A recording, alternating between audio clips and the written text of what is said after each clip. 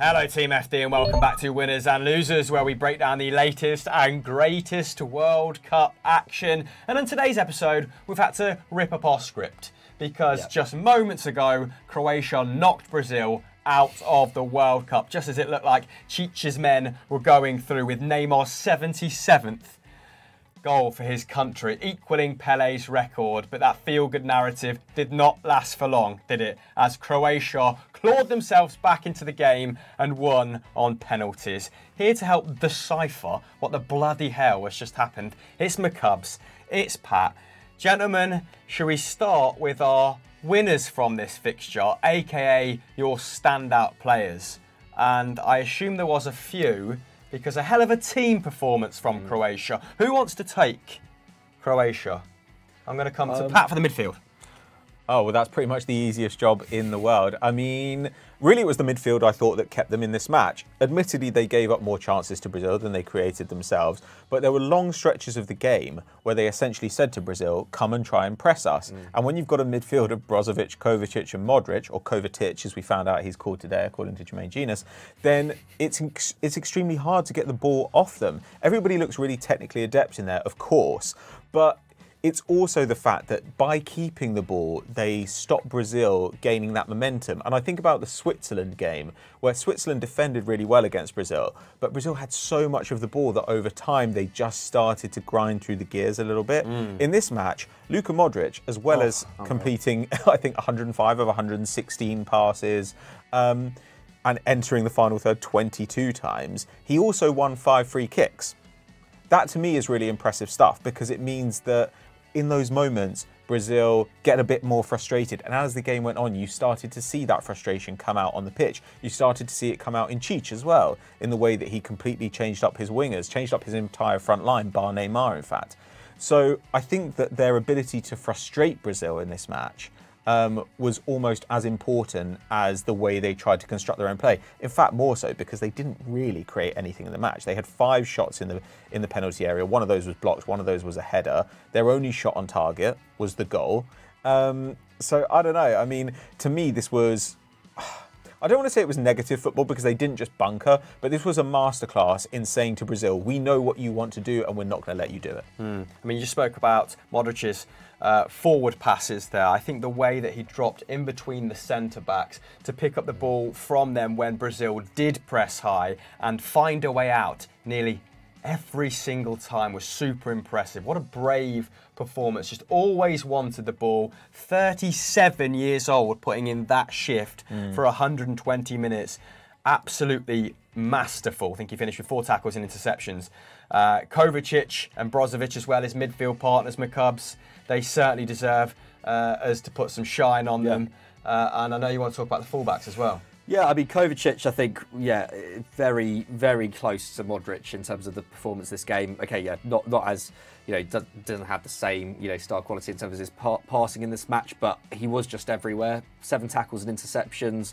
And he was often, as well as being, that guy who was filling in for Sosa at left back at points.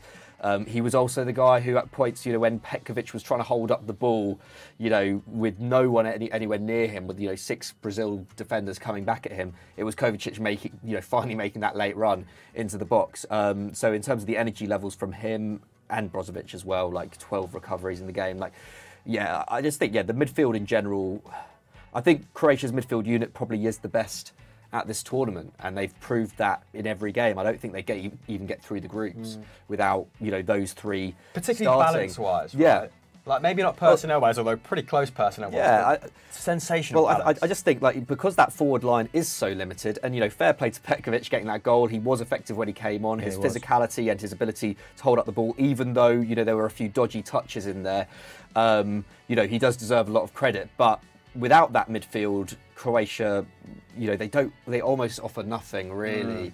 And in this game, they were able to actually control parts of it. They were only really, there was a couple of moments, kind of start of the second half, wasn't it, when Brazil, when the back line looked a bit shaky, looked like they were cutting through a bit much. Richarlison was having loads of fun, setting up Neymar for what should have really been a goal, quite wide angle. But, well, having said that, we may as well get on to Livakovic because just superb all game. I know there were a number of chances, and credit to the Croatian defence, especially Vardiol and Lovren for kind of closing down those central areas, because Brazil were kind of forced into a fair amount of shots just straight at the keeper. But Neymar probably had the 2 best chances in the 90 minutes. He was on an angle, but Livakovic, his ability to come out and close down the space was brilliant. Really, really brave, I think, from him. And yeah, I mean, he was the difference maker in the end. But Juranovic as well. Right. I know you're a big fan. My man from Hamill, Celtic, but he's just stuck £5 million on his asking price after that 90 minutes. At least. I actually think the best performance from a right back at this competition so far. I mean, it's hard to argue with from a defensive standpoint, at least, because he was up against Vinicius, who looked great in the first half. Was then up against Rodrigo, who I think for the first 20 minutes, at least after he came on, looked really, really dangerous. And of course, was having to deal with Neymar a little bit because he was being pushed out left by the likes of Modric and Brozovic as well. And he didn't miss a tackle. He got 100% tackle success. Was able to play out from the back quite well as well. Yeah, brilliant. And especially given that Sosa, on the opposite flank was tarring towards the end in a big, big way. They needed someone to be strong on the opposite flank. So yeah, I mean, I just think it's just mad, isn't it? Croatia, I think only Germany since 1998 have reached more World Cup semi-finals than Croatia now, which is just... That's just outrageous. And a nation of 4 million people. Yeah, and they've also come from behind now in their last 4 knockout games in the World Cup. Just really impressive stuff. Never know when they're beaten. McCubbs touched upon it just then. I did want to garner your thoughts on Chich's substitutions, because they did feel a little bit hit and miss, Patrick. Well, it felt like he was keeping his powder dry at first. I mean, there was a point... I think it was only really when we kind of got into extra time. It was halfway through extra time that he made 2 substitutions. Up until that point, he'd made 3. And he could have tried to really go for it, but it kind of felt like he hoped maybe he'd get to keep some of these guys fresh going through for a match potentially against Argentina. It felt like a strange decision to take off Richarlison, certainly. I think that was a failure. Richarlison was the best creator on the pitch. Created 4 chances, which was the most by any Brazilian player, and some of those slipped balls through when he came deep and one of the runners went in. Those did feel like the biggest chances of the game. Well, they were the biggest chances of the game, certainly on XG. I don't know. I think when he brought on Antony for Rafinha, I think he was he was dialed into having to bring on Rodrigo for Vinicius, because I think you need some sort of balance. And Rafinha often gets criticised, has been criticised a lot at this World Cup, because I think people just don't understand the sort of winger that he is. He's a build-up winger. His job is to pass the ball forward, get it into the box. And the job of guys like Vinicius is to try and cut inside and score goals. Now, Vinicius can, of course, create a bit, and Rafinha can, of course, score. But I think that Chich's idea here with bringing on, taking off Rafinha and Vinicius and bringing on Antony and Rodrigo was, I want to keep that balance. I want one guy who's more of a come deep and combined sort of player, and one guy who's a running behind. As it turned out, Antony actually had some really good moments beating Sosa down the left-hand side, at least at first, but he wasn't getting into positions in the box. There weren't opportunities for him to get into a scoring zone, and it kind of felt after a while like there wasn't really a plan to work it into the box, bar let's hope Neymar does something. And let's hope Neymar does something is a plan. It's very similar to let's hope Messi does something, but Neymar, he's the closest thing we've seen to Messi, probably, but he isn't Messi. And so, I don't know, and robbed of Richarlison to interchange with as well. I think that made things worse too. We were talking about this in the game, the fullbacks. In this sort of match, when you're expected to dominate and you're not really getting any traction, after a while you sort of expect the fullbacks to push forward and start to add to the attack. And in this match, you're playing Danilo and Eder Militao. They're playing as inverted fullbacks.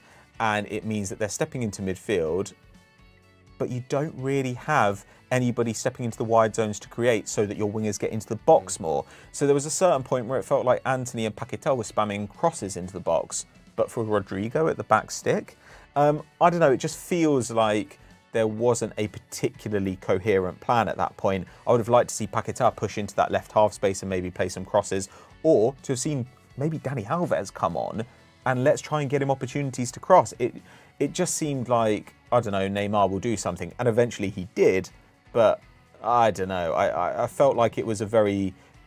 Chicha has played this 5-and-5 this whole tournament. 5 defenders, 5 attackers. It's kind of been like, these are the guys who defend, these are the guys who attack. And that's fine. You can have a broken system that works really well. But when things don't work, you would like to see him change it up. And in a way that I've seen, say, Scaloni do this tournament, I've seen even Southgate do this tournament, I would have liked to have seen a little bit of that from Cheech. I think it was not particularly good management.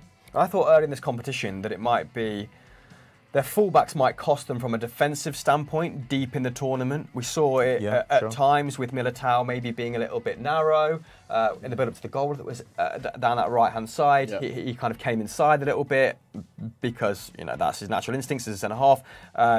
Danilo wasn't necessarily... Well, he's always been sound defensively, but not a great two-way fullback, let's say, although his form has been fine for Juventus. But it was their lack of impetus going forward, wasn't it, that sort of stunted Brazil's attack. Everything became very narrow, and I thought Croatia were great at funneling them into the middle of the pitch, trying to make them operate in those half spaces, like Pat said, and ultimately just forcing them wide of goal. I mean, Danilo's delivery could have been better. Militao's delivery could have been better. I think they completed one cross between the pair of them in, you know, I think Militao came off after 106 minutes. Danilo saw out the full game, so not particularly great from that standpoint. But yeah, Brazil running out of ideas in attack. I didn't think that was a conclusion we'd arrive at. I mean, what was the XG? 2.6 in the end to 0.7 in Brazil's favour. So maybe on another day, they do enough to go through. Alisson didn't have a lot of traffic come his way. We've already discussed that. But yeah, I just didn't think very inventive when they met just a really coherent deep to mid block.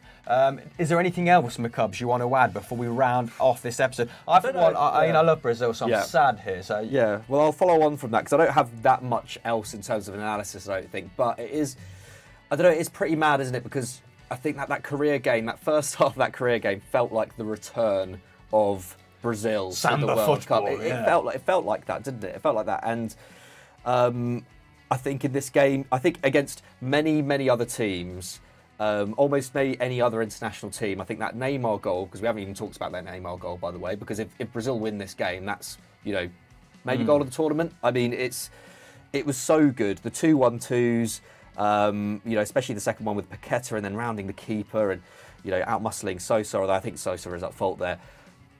It's just, you know, a goal like of that description in the 105th minute of a World Cup quarter-final against Brazil would kill most teams off, I think, mentally. And I think they just so happen to be up against Croatia, who, you know, are just, you know, abnormally well-versed in these kind of situations. It is weird. Like, I think a lot's made of kind of, you know, records like this, but it is mad that Croatia just are very happy to go to extra time all the time, and it's the personnel changes, but the mentality doesn't. Yeah, and I think, you know, I think from the word go, Croatia were happy to go to penalties, and Brazil probably knew that.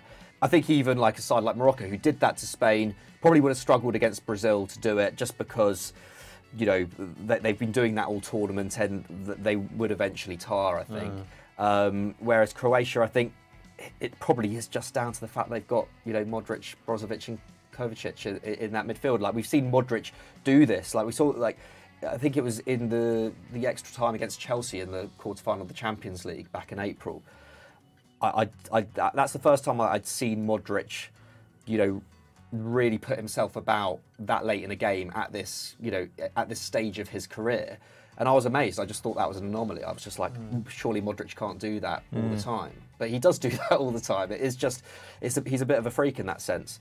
So yeah, I mean, I think Brazil did enough to win a game like this, but it just didn't happen. You know, they also defended brilliantly for most of the game. Croatia did, you know, ask questions of them, and it just so happened that, you know, 5 minutes before the end, or 10 minutes before the end, whenever it was, they had their first big defensive lapse of the whole tournament, and it cost them. Yeah, big time. Yeah, you're right to sort of bring Neymar to the fore, because He got a bit of flack from the commentators in this game, but still 5 shots, 5 on target. Brazil only had 10 as a team. I know a lot of those shots weren't high quality opportunities, you know, the goal aside. He did complete 3 dribbles, though he attempted 9. Not at his flying best, but a perfectly serviceable performance with a big moment in there that would have gone down in World Cup folklore had Croatia not clawed themselves back into the game. I'm a little bit breathless. The game was quite breathless. It was an entertaining draw anyway, wasn't it? Is there anything you want to add? Is there any other interesting tactical sort of nuances that we've missed out before we throw to the team at home? Well, I don't know if we've necessarily missed it out, but what I would say is that when Brazil went a goal up, what really cost them was that they couldn't do what Croatia had done all game, which was just have settled possession and calm the game down. I think at that point, you know, they took off Paquetá and Militao, and they brought on Fred and Alexandro.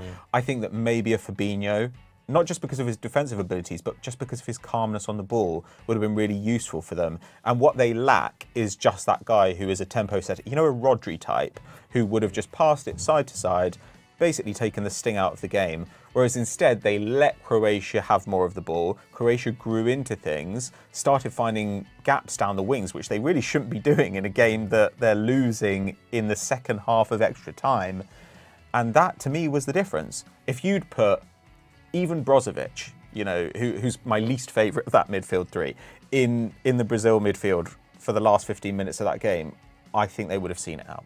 I think it would have been that would have been the difference, because just taking the sting out of the game is something Croatia did time and time again, and Brazil couldn't do. I mean, just to support your claims there, Fred was on for 15 minutes, and not to single Fred out in any way, shape or form, because it wasn't his fault they ultimately lost, but he only completed 2 passes in that time, which does point towards a frantic grandstand finish. Yeah, it's a track meet. You don't want to get why would you get sucked into a track meet in the second half of extra time when you're winning? It just, I mean, it's not Fred's fault, like you say, because he's not that sort of player.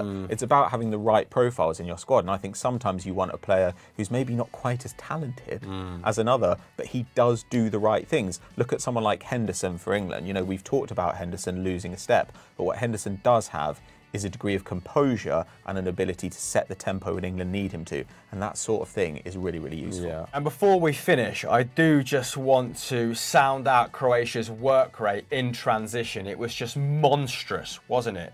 50-50 in terms of possession by the end of extra time, but Croatia put up 28 tackles to Brazil's 16. Everybody chipped in. Like you said, that midfield absolutely formidable, but Juranovic as well, Sosa. Anyway, I don't want to get back into it because I've almost mentally checked out. That game has exhausted me. But what did you lot think at home? Let us know in the comments below. And if you were Croatia manager, how do you set up for that mouth-watering semi-final? Hit us up and we'll get back to you in the first hour. Like the video, subscribe to the channel with notifications on, and we'll catch you on EFD very, very shortly.